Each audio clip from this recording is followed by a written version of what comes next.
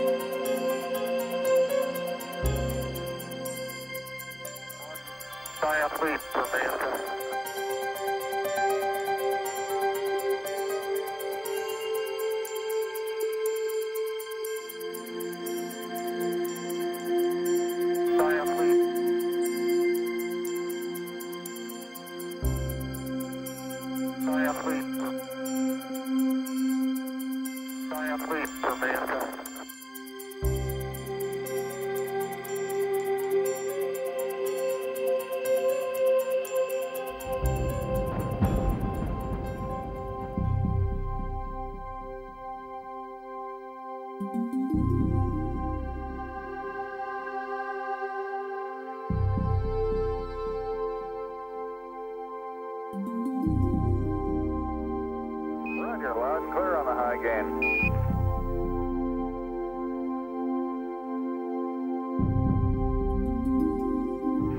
Eagle, you're looking great. Coming up 9 minutes.